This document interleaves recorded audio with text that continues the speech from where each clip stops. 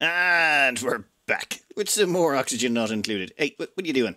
Go grab that Dreco and bring them back. We're doing a little bit of cleaning up here and getting all our Drecos in a row. We want all of the Drecos in the one spot, so when it's time to get out of here, we can take them with us. Well, that's the theory. At the same time, we're doing a little bit more excavation down here. We're trying to gain access to some crude oil, and we're also going to dig up all of that beautiful refined iron that's just lying around the place. That stuff all needs to go into storage containers near the ship so we can bring it back with us. Now, for the time being, what we're going to do is go down here, grab this crude oil, turn it into plastic, so we have something to bring home with us as well. We can bring back some plastic, a bunch of Dreco, some refined iron, and some diamond. That would be a hell of a score. Some people have suggested we stay here permanently, but we could do a bunch of things to stay here permanently or maybe make our lives easier. The problem is the amount of time it would take. We have such a small build force, it's just going to take forever. If, for example, if we had just came here, grabbed a couple of Drecos, shoved them in the rocket and flew back home, we'd be ranching plastic Drecos by now and we'd be well on our way to the next stage of the game. But I keep getting distracted and we have such a tiny workforce to get it all done, it's taking forever. So I need to, just stop messing about and get this sorted. So, we're going to quickly finish off the last of this and bring everyone home. Well, that's the theory. How's their food looking? Yeah, I've limited everyone's calorie intake so they're not allowed, or food intake, so they're not allowed to eat the berry sludge for now. I want them to consume all the other food we've got lying around, like the muckroot and the meal lice and such. See? Yep, none of you are allowed the berry sludge. We need that for the way home. Alright, let's finish off this excavation down here, or get ourselves a little bit of plastic while we're at it. This next step is going to be, well, uncomfortable. You see, the problem is this oil refinery releases stuff at very high temperatures. The petroleum comes out at 75°C, which means all of this stuff is just, the amount of heat this is going to give off as we run it, so much. It also gives off natural gas at 75°C. It also generates its own heat, and it overheats at 75°C as well. So this thing is going to overheat itself after a while, but see, it's 54.3, 54.5. Yeah, this thing's going to overheat itself really quickly. But that's okay. We just need to get enough petroleum going on to get ourselves a bit of plastic. Now, where is everyone? Oh, they're actually filling up the coal generators. Yeah, this thing is pretty power intensive, this whole setup. We're burning 480 watts for this oil refinery, 120 for any of the oxygen diffusers, and another 240 for any of the liquid pumps. This is... yeah, it's probably got a redliner grid, just a teensy-weensy little bit, but that's fine. Oh my god, we're out of berry sludge.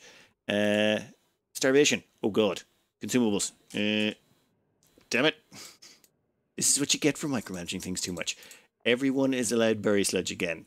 That's just go back and grab your snacks, people. Off you go. Off you go. Let's see how Tugboat's doing. Your calories are at 1200. Yeah, you've got enough calories, you'll be grand. Brendan, on the other hand, was down to 376 calories. That was...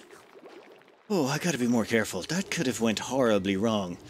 It's just getting them to eat the lower end foods. I can't find a way to do that without just blocking the higher end foods. It's all I've been able to manage so far. Right, how much petroleum we got there? I think we'll go up to about a ton of petroleum and then just cut it out. We don't want to give anyone any scoldings if we can avoid it. Our first batches of plastic are being produced. We've got 120 kilos already. Let's maybe grab about... Oh, I want to grab about 600 kilos of plastic. It's just, there's so many nice things we can make out of it. For example, under ventilation, we can make mini gas pumps. It takes 50 plastic, and those mini gas pumps can save so much hassle. Also, high pressure gas vents also take 50 plastic. They are also incredibly useful. Germ sensors as well, and a few of the element sensors, but they're not really as important. But the main one, the big one, the absolute essential one, is the steam turbine, which requires 200 plastic. With 800 refined metal and 200 plastic, you can give yourself a lovely little heat deletion device.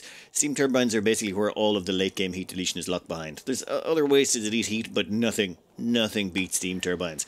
So plastic is sort of that big bottleneck you need to get fast. I'm thinking we're going to need about a ton of plastic. I was just thinking we need to put coolant into our metal refineries back home. So our metal refineries, our best coolant, we're not going to be able to ship back much oil. It's just too hot. It'll overheat our capsule and all our people will get heat stroke. I'm thinking we just melt plastic when we get home and use that plastic, well, use the naphtha that's produced to stick into our metal refineries. It'll work, probably. I have been skipping over the gate activations for a while now, namely because, well, there's nothing too crazy going on and we're not in any crux moments that require anything too crazy. So we're just going to grab a hatchling here and release it. I think we've now got pips and hatches on this planet, which I think is a nice touch. It just means we have a nature reserve over here in case we accidentally annihilate those species at some point on our home planet, which, let's face it, considering how inconsiderate I am about things, I'll probably do at some point. Plastic-wise, we're doing well. Brendan here is gaining access to the last of the refined iron, and the other two are slowly but surely filling up these containers over here. So we've got one for phosphorite, which we need for our wheezeworts. Yes, we need them for our wheezeworts back home. Then we've got diamond and a bunch of the seeds. We don't need all of these seeds, but I said take all of them. Why not? We'll bring some of them home so we can at least mutate them later on. At that point, I think we're almost good. In fact, once all of that petroleum is processed into plastic, I think we can head. Down here, yep. The reason we put this into water, polymer presses overheat so quickly. They generate a lot of heat.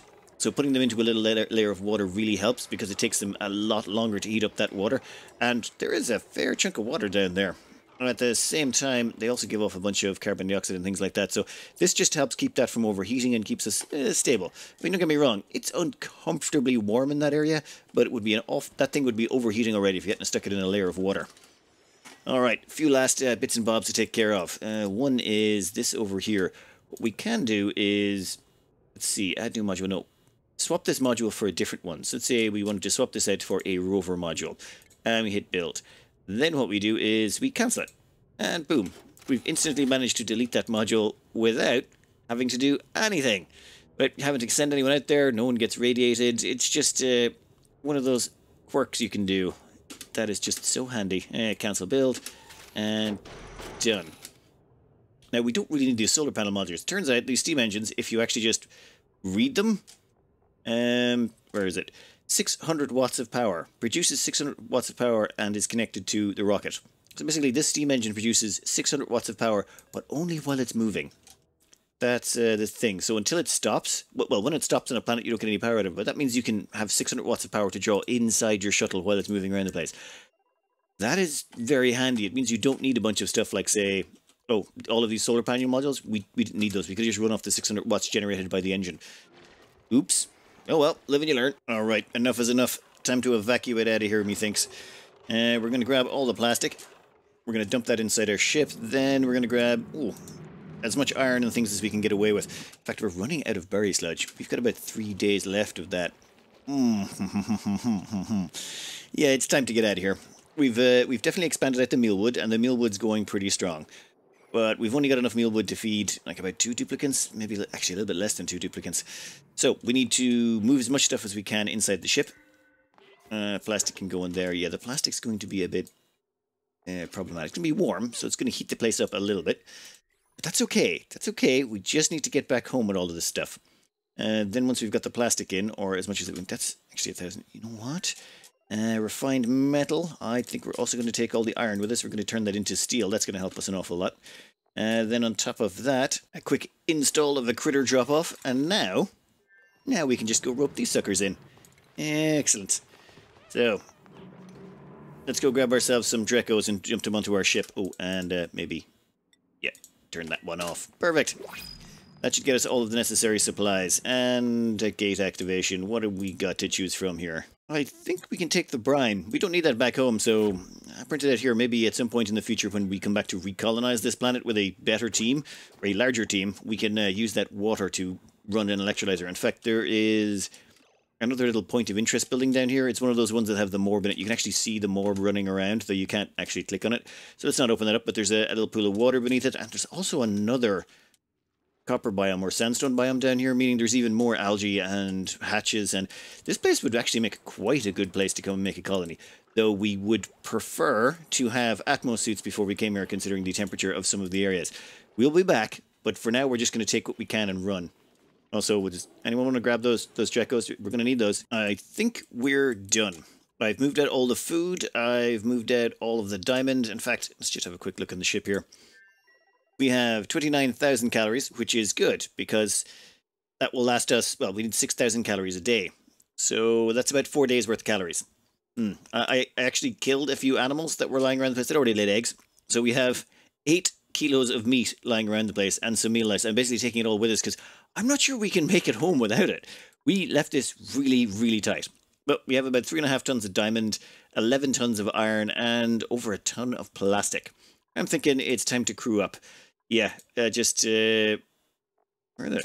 Where's the last member? Ah, yes, we launched Brendan down onto the planet below.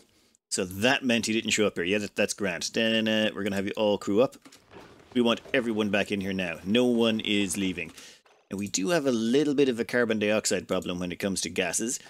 But I think we'll be fine. Probably. Also, they got to deal with an awful lot of critters running around the place. Also, fun fact, did you know it's still a great haul even if you put a critter drop off? Who knew? Huh. Okay, is that all three of you on board? Excellent. Hubert is the only one allowed to operate the rocket control panel. So we will change this to... Oh, never mind, had already set that up. Then let's begin the launch. Oh, you have to go outside? It's just annoying. Fine, we'll go outside and we'll do the launch. Acknowledge warnings, begin launch sequence. Off you go. Let's see. Is no one going to hop on the rocket control station? Seriously? Not one of you. Alright, fine.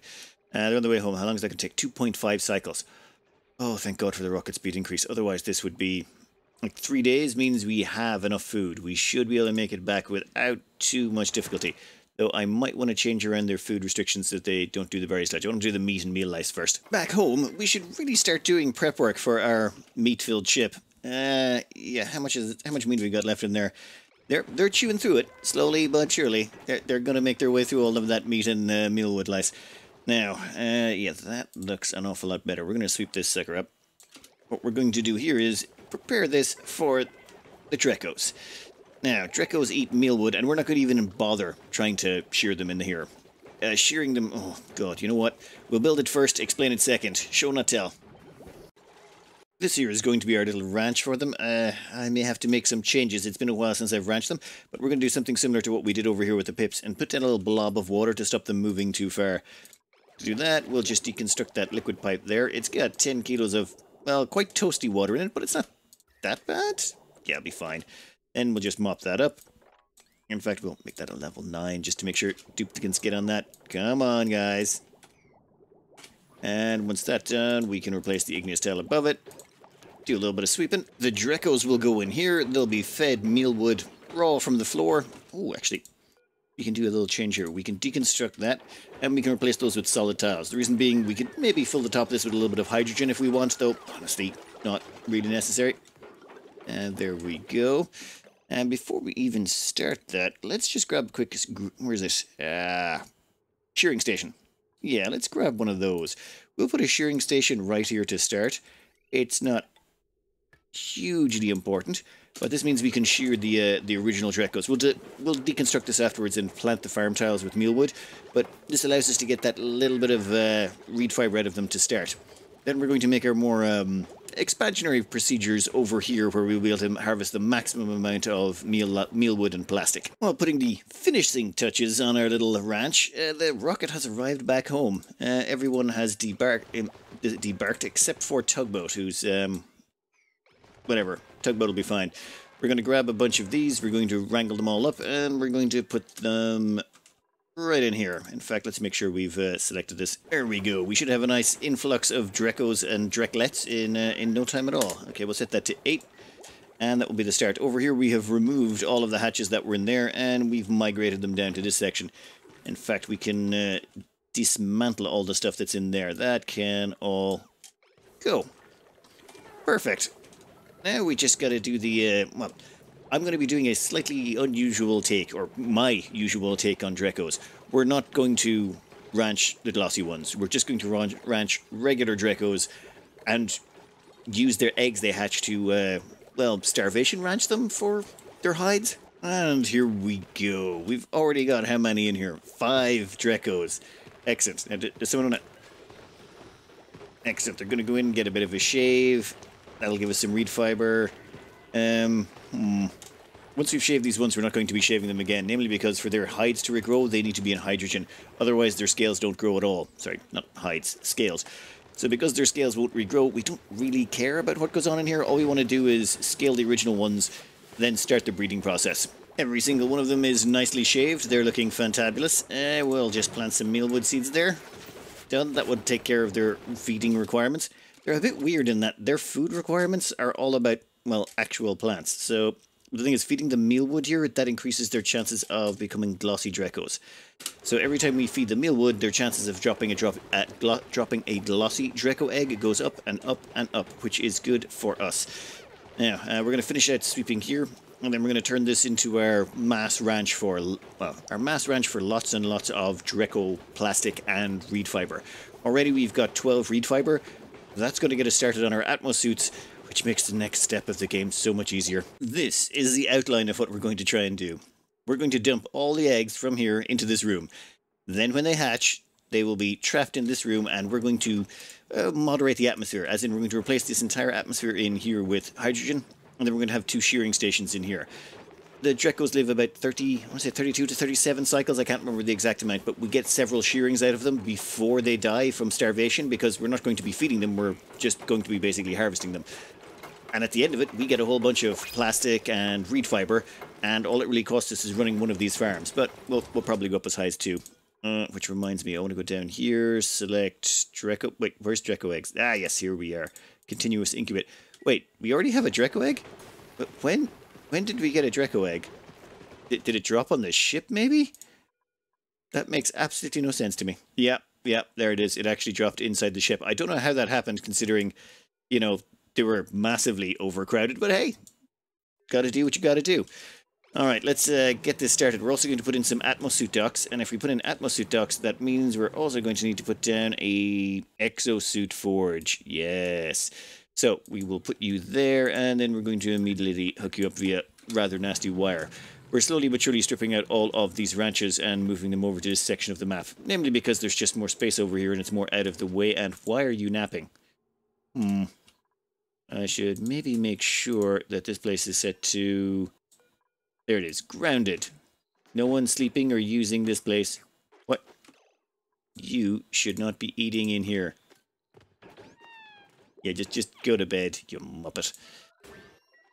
Realistically, I probably should have stopped them from doing that a while ago. Anyway, on with this. Yes, let's get this finished. I'm thinking gas pump right about there. Since we have some plastic now, we'll make a high-pressure gas vent so that we can suck all this oxygen out of here. And then we'll vent in some hydrogen. We just happen to have a whole bunch of hydrogen, nice and close. Though, maybe replace that with bricks. Or maybe just dig that whole thing up. And so it begins. We begin dragging the oxygen out of here. That's going to set us up for the next step, which is putting in the hydrogen. This is going to take a few minutes, though. I think that high-pressure gas vent will make things so much handier. Over here, we've thrown together a couple of copper Atmosuits. We only need 2 for the time being. We'll throw them into these setups. So, deliver and deliver. You see, this is going to be a hydrogen environment, and not only that, it's going to be behind a liquid lock. So every time they pass through the liquid lock, they're going to get sopping wet feet and, you know, a whole bunch of other nasty debuffs, which we'd prefer for them to avoid. So, I'm thinking that one can be sweep only now. Yep, that's full. This is just... These liquid locks are... God, they're ancient. They have been around for so long, but they make such a difference. They make things so much handier. Now you can... Actually, you're done, and you can be done. So while there are nicer, prettier ways of making liquid locks, these ones are just so rock solid, they've stood the test of time. Alright, stations, please. Give me a Atmosuit checkpoint. We'll make that out of copper, and we'll chuck that right there. That means anyone going in there is going to need to put on an Atmosuit. And once they're out, they'll take it off on the way out of there. Perfection. In that case, we can deconstruct those buildings there. Gas pressure in here is dropping rapidly. That is just about finished. So yeah, a few grams of, or micromilligrams, whatever left in there. Our Dracos are all tamed already. Now, it's going to feel a bit weird because normally it takes, you know, 4 or 5 cycles to tame an animal. These ones, it takes 2. Once you actually groom them, their tameness goes up by 50% a cycle, meaning in 2 cycles, 100% tamed Dracos are on your side. Incubation rate is 3% plus all the... Wow, 17% a cycle? 6 cycles to hatch their eggs. That's going to be interesting. Doing a quick bit of math, that means 1 incubator can support about 25 Dracos. I'm thinking we make another Draco ranch over, well, probably here. We'll have to move these stone hatches, but that's okay. The smooth hatches they've been evolved. We don't need them anymore. Reason being, we've already hit the achievement. In fact, let's check our colony achievements here. We've got Slick, enter an oil biome for the first time. Okay, there was that one. The next one up was down the hatch, produce 10 tons of refined metal by ranching smooth hatches. Also done. With all of that finished, we were able to phase those out, and now we can turn these into more stone hatches. We might want to just copy over a few settings here and there, though. I really did not want to keep them alive, so I basically just got rid of the food, and after a while they stopped being a problem. Done. All right, we'll move over all these stone hatches in a minute. For the time being, we're at 6 of 8. It's going to be a while before we phase those up anyway. Once this hits 8, which is 2 more critters time, which will be about 12 cycles. But I would prefer to have it all set up and ready to go. Now, how are we looking over here? Ooh, beautiful. This should only take 2 more seconds to finish. We've just had our first directlet egg drop in there. I'm thinking, considering it's going to take about 33 cycles for that thing to hatch, maybe we stick in a quick incubator to start. What do you say? We throw in a quick incubator. While we wait for that to finish, we can throw in a little bit of hydrogen. Now, all we've done there is we've siphoned it off of our power supply, and we're going to dump it across here. This, we can't put in too much just yet. We don't want to starve the power supply area, but we can just turn it off again. Plus, we don't really need that much pressure in here anyway. And done. That will provide more than enough hydrogen pressure for all of our little things in there. Give me a... You know what? Yeah, let's incubate them continuously. I'm going to do here, let's see, copy, paste. And we're going to put a directlet egg in there. And actually make these level 9s. I should really be making all of these level 9s to make sure they're actioned immediately. Otherwise, that can lead to problems. But we'll put in a directlet egg in there, and then we'll just pop them out as needs be, and then they can roam around this room, just so we can get a little bit of a start on some of these things. Not going to make it continuous now that I think about it. If we made it continuous, that might cause problems. We want to wait until we get one of those plastic Draco eggs, or glossy Dracos. Perfect, and then we'll reset the timer. Nice. Alright, actually, let's make that a 60-second one. It's a bit at the back of the base. They've got to put on Atmos suits, there's doors, there's all sorts of things. In fact, we can deconstruct that one. I put the door in there originally to make sure this was a sealed room and count it as a ranch, but then I realized if I left that door open, that Puffed might fly in, and if the Puffed got in there and dropped some slime or anything, I just didn't want to risk it. So instead, I made sure the door was on the outside. One of those little paranoid things that you have that happens to you. All right, that actually, yes, perfect. Okay, that's one lullaby Draco egg, and that's the start of that. Now, you will notice down the bottom here, they have an 89% chance of dropping a directlet egg, 11% chance of dropping a glossy Draco. Now, depending on which one you find, that one's 13% of glossy, 11% of glossy, 11, 12. The more mealwood they eat, the more glossy Draco eggs they drop. And the thing is, we could just make glossy Dracos and put them in here and have the glossy Dracos eat this. But glossy Dracos require better temperatures and stuff, and plus, this way we get a mix. I sort of want a mix of reed fibre and plastic. This will give us a good balance of both, because we're going to max out on plastic pretty quick. You only need so much. But the actual reed fibre, you need lots of that. Oh my god, you need so much of it as the game progresses. So, yeah, what's the next plan? Oh yeah, remove this entire ranch, get rid of it. And... what? God damn it.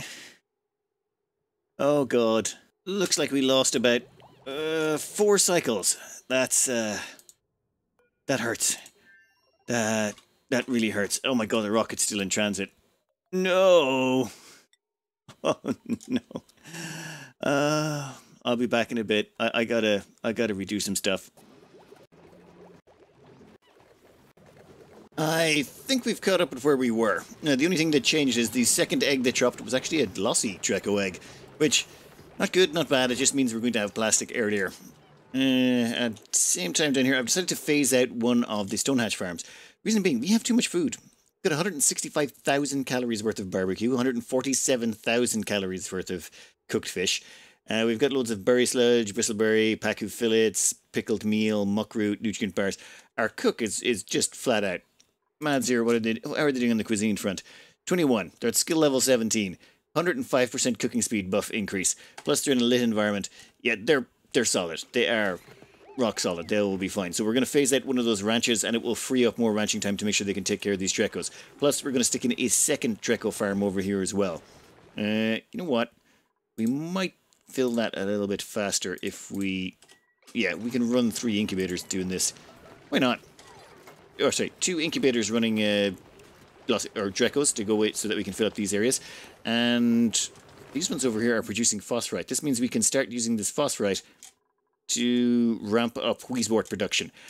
However, if we check here under research, we'll see we've already knocked out most of the research. We've got, oh wow, 1, 2, 3, 4, 5 of them that require rad bolts.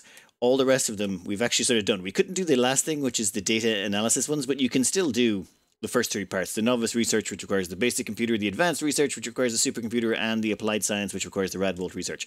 So we've knocked out all of those. It took a while. We've been doing it all in the background, but that's all finished. So we don't actually need these rad bolts just yet, not until we start to get data research down, which I'm thinking is going to be the next step. Well, actually, no, not quite. I'm thinking the next step is steam turbines, as in making ourselves a more permanent metal refinery setup, and I was thinking here. Now, hear me out.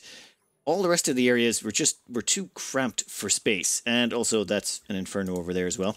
So unless we make it down here and rip out some of the uranium biome, I think our best bet is to do it over this section. What we can do is we can build it here, and then as we expand it out, we can rip out this section. We can't really rip it out right now because it's 1400 degrees, but we should be able to bleed the heat out of it with some steam turbines that we're going to be building up here, so it kind of fits. What do you think? There is one other option, and that is the top right over here. Now that we've got Atmos suits, what we could do is we could build it in this section. We'd sort of... it'd be kind of cramped. We'd be trapped between here and the walls, but I think we could do a half-decent one here. Or actually, maybe more, but... oh. See, it's a bit tricky no matter what way we do it, because we'd probably have to make the steam turbines here and stretch them across that section. Actually, never mind. We can fit 4 steam turbines across there, and then put all of our metal production below it. We won't have a lot of space because that's in the way, but we can just sort of work around that. That might actually be a decent idea. Yeah, I like the look of that. But I have... yep, I could have got more done today, but having to go back and redo those 4 cycles did slow me down a little bit, so I'm going to have to cut this out here today. But I'm thinking next up, industrial brick, and then we're going to want to knock out data science.